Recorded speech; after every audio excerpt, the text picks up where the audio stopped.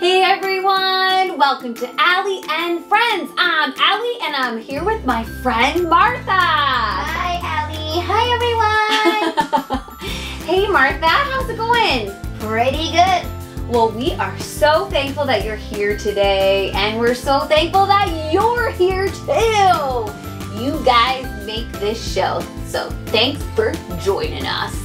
And we have started this important new series called Faith Over Fear.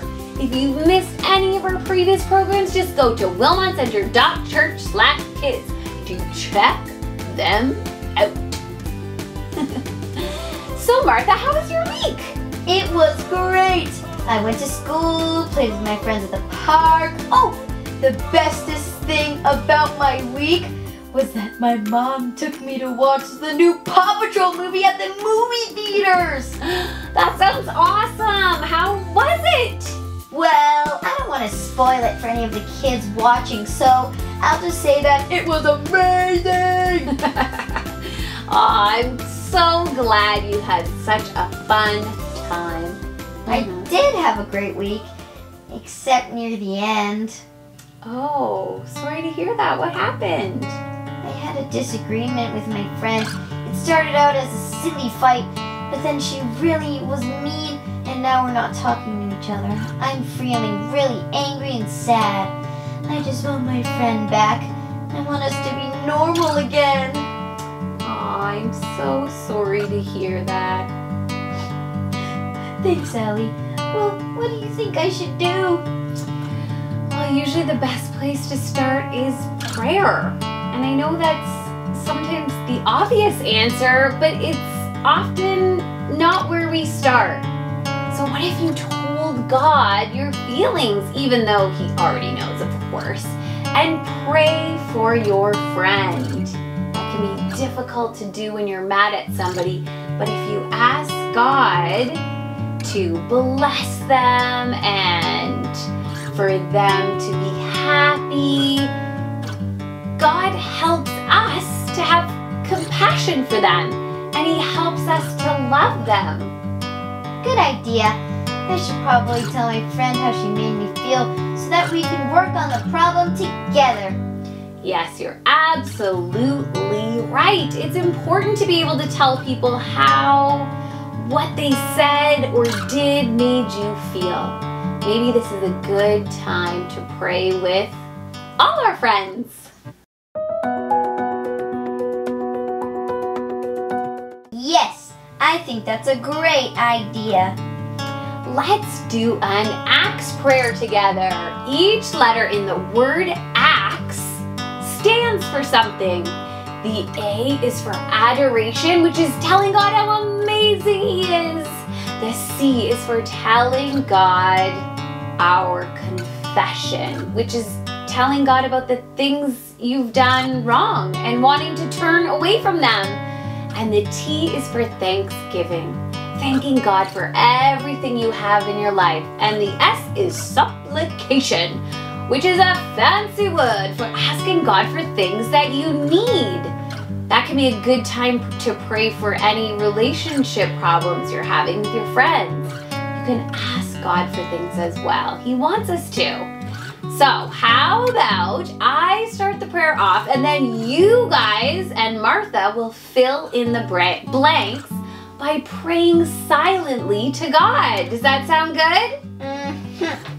So, let's get comfy, close our eyes, bow our heads, and begin.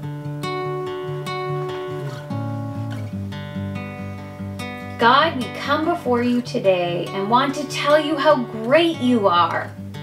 Everyone repeat after me. God, you are. God, you are. Now tell God how amazing He is and how much you love Him.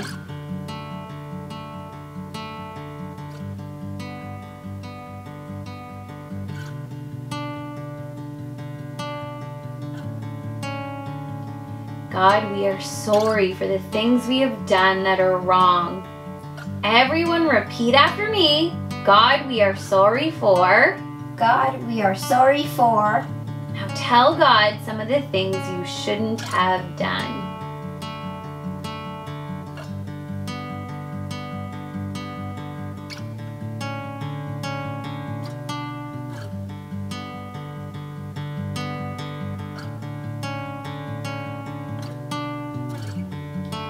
God, you have given us so many wonderful gifts. Repeat after me. God, we thank you for. God, we thank you for. Now tell God what you're thankful for.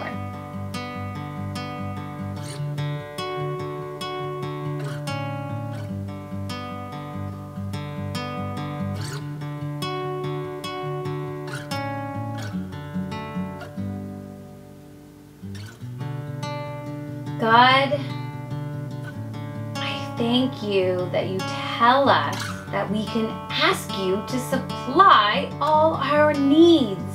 Repeat after me. God, I need.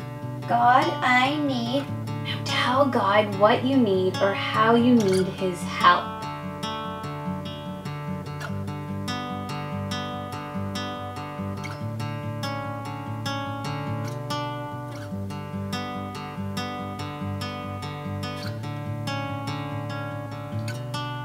God, I thank you for today. Thank you for everyone listening. And I pray that we all have ears to hear your lesson today, Lord. You are a magnificent, loving God. And we're so, so thankful for your Son, Jesus, who died on the cross for our sins. We just praise you and give you all the honor and glory today. In Jesus' name we pray. Amen.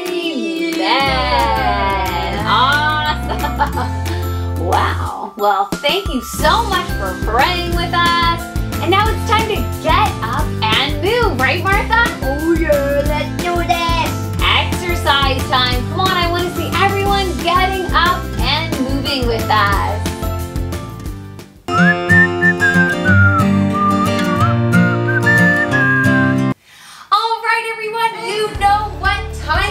What time is it? 3. Time to get up and move? Yeah. That's right. I want everyone to get up and let's go. It's just going to be about a 2-minute workout. We're going to exercise so that we can focus on today's lesson. I got this awesome clock here that's going to help guide us. We got 10 seconds to count down. We're going to start running and punching both at the same time. 3, 2, 1, go! Okay, go! We're gonna run! Here we go! And punch at the same time! Can you do both at once? Run, run, run! Punch, punch, punch! Run, run, run!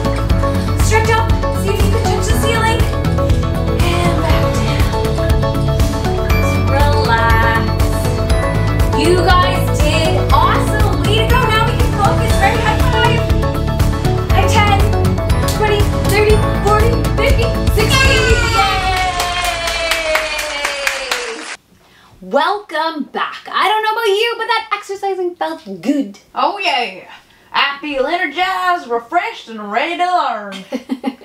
Good to hear, because we're talking about something important. We're talking about how to have faith over fear. It can be a scary world out there, but we want to be able to stand strong and have faith in God. I remember last week you blew up a balloon to show us that some things exist, even though we can't see them, like air. But we know it's real because we feel it, or we can see what it can do, like how your air can blow up the balloon. You mean like this? Yeah. Ready? Let's see if we can see it leaving the balloon like last week. No, we can't. But I certainly could feel that. Let's try it again. Ready, Chester? Yeah.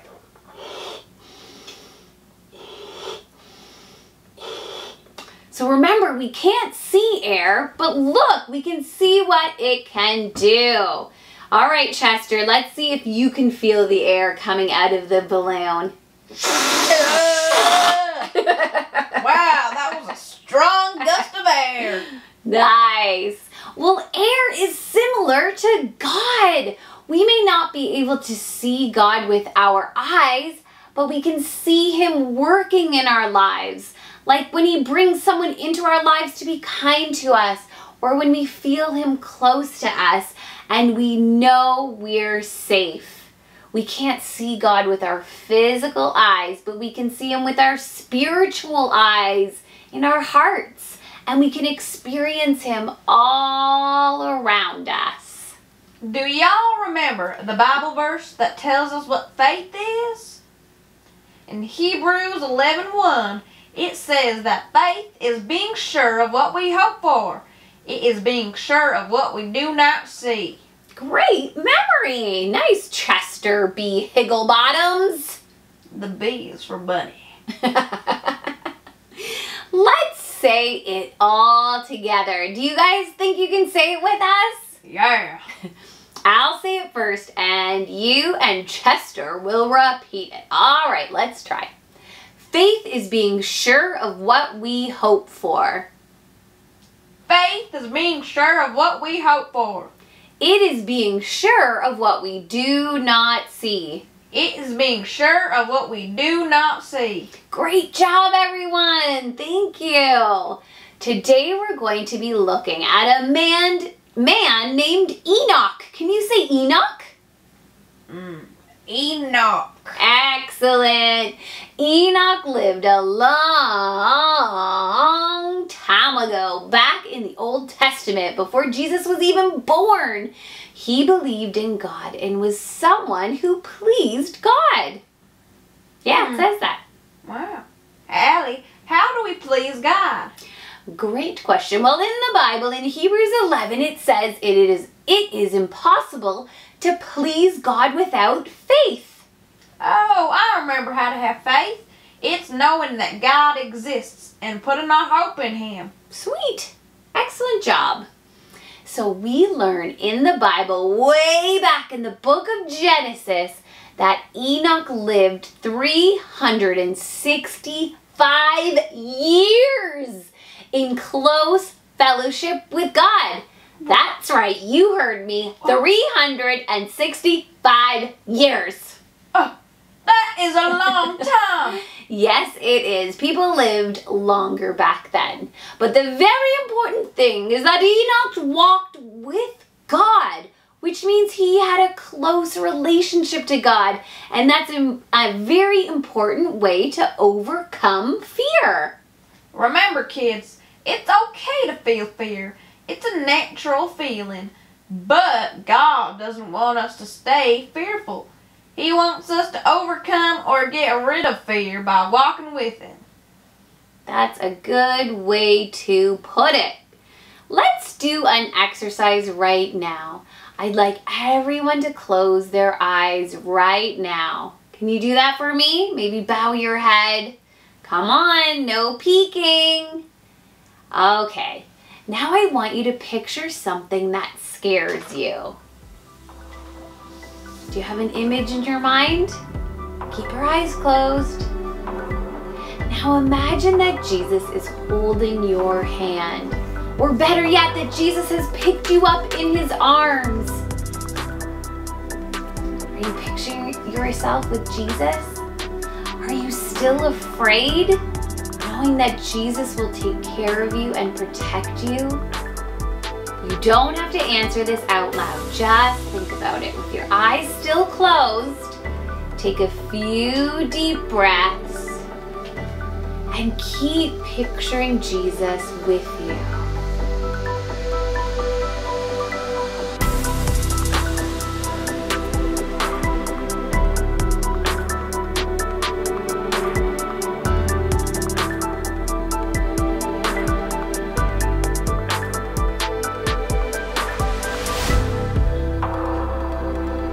I don't know about you, but when I close my eyes and picture Jesus right there with me, it's like all my worries, all my fears just melt away, and I feel peace and love all over my body. How about you, Chester? Well, I can't say it better than you, Allie. Well, I hope that you guys realize that Jesus is with you every second, every day. Now on that note, let's get our Bibles out. And it's time for Take a Look in the Bible.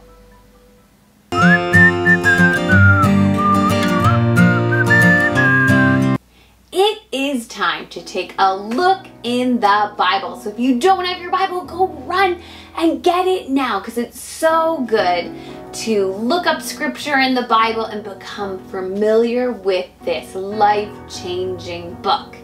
So the Bible is broken up into two main sections. We got the Old Testament at the beginning and the New Testament when Jesus came down to earth and lived.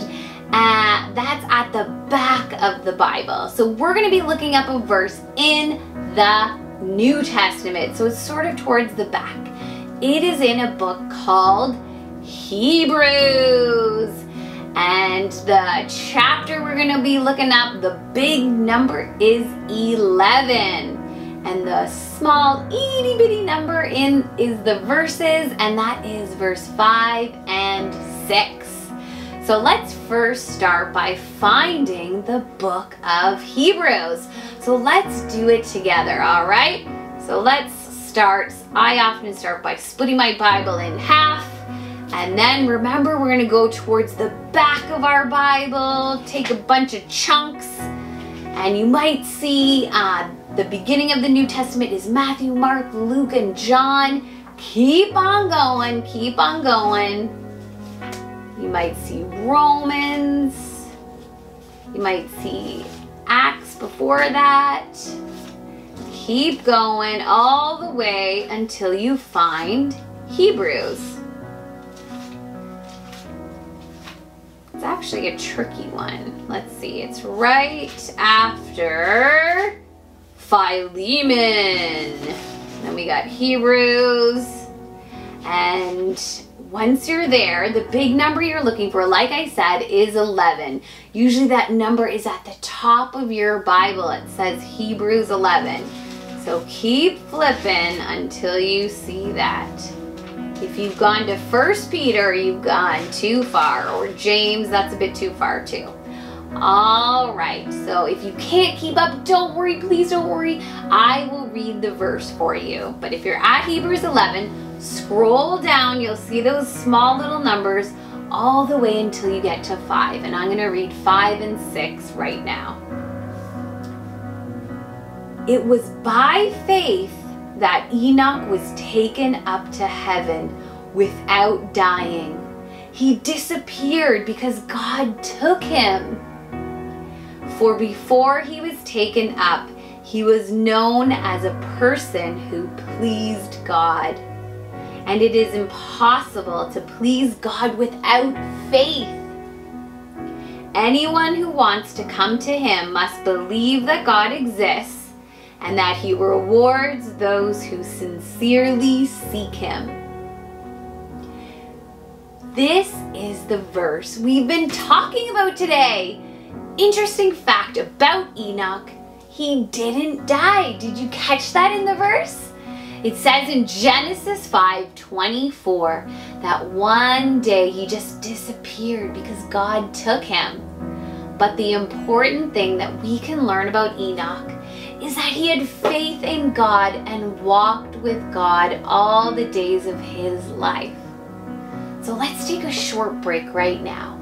And when we come back, we'll talk more about what it means to walk with God and how walking with God can help us to have faith over fear.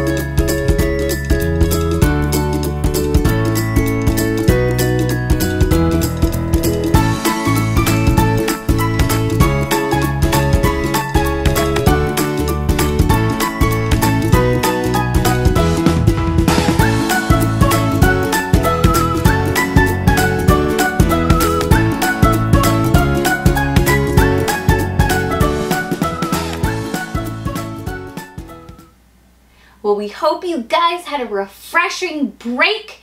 Here with us today after a long time is Nicodemus. Hi. Hey Nicodemus, it's so good to see you again. Good to see you too, Allie.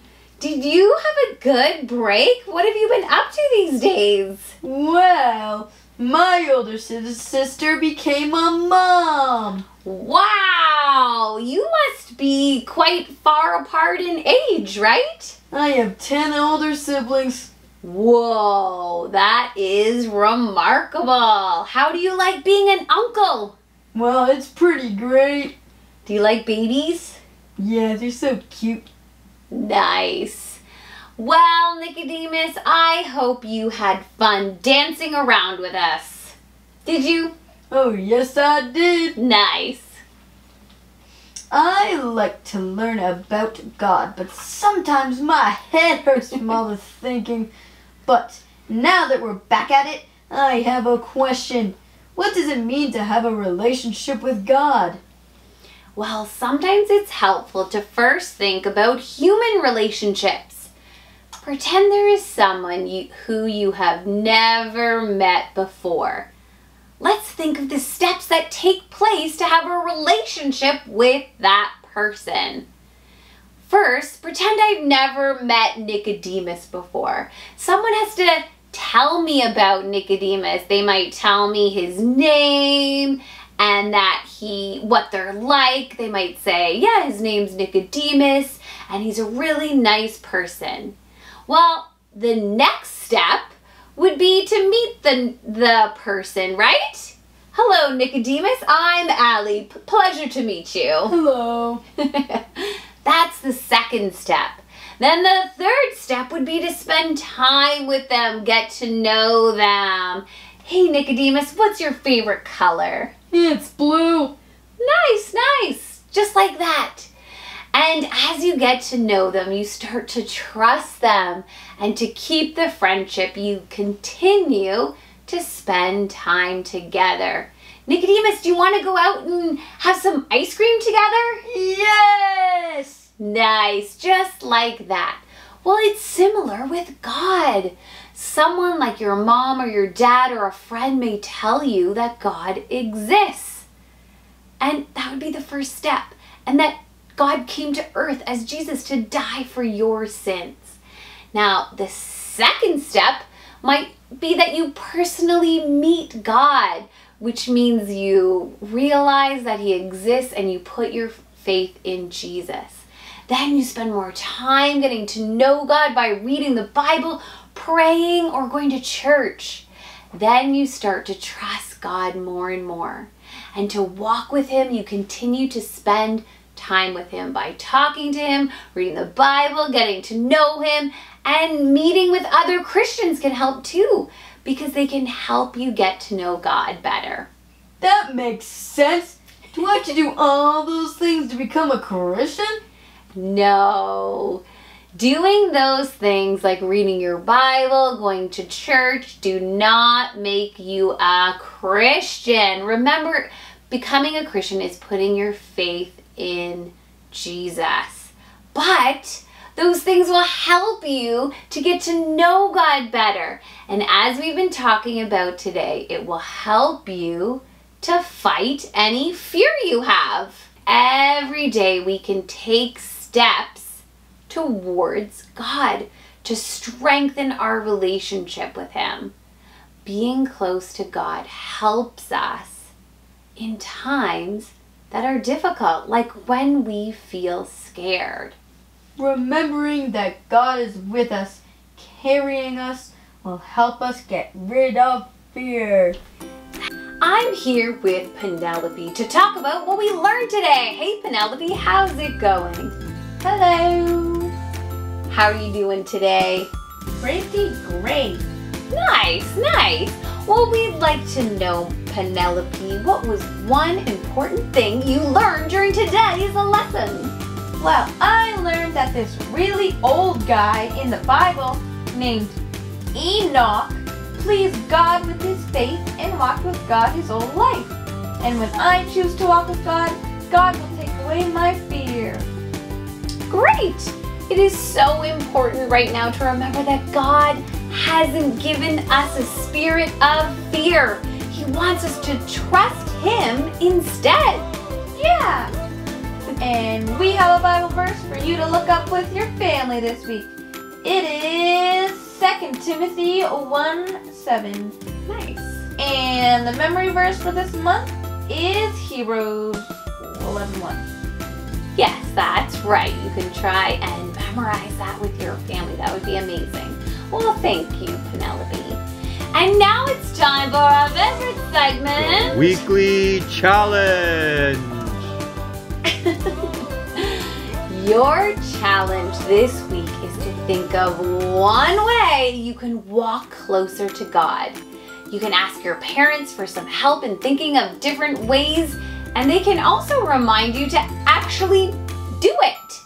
Maybe it's going to be praying or talking to God more, or spending some time closing your eyes and playing some worship music. There's so many different ways you can walk closer to God. So maybe your parents can help you to do that this week.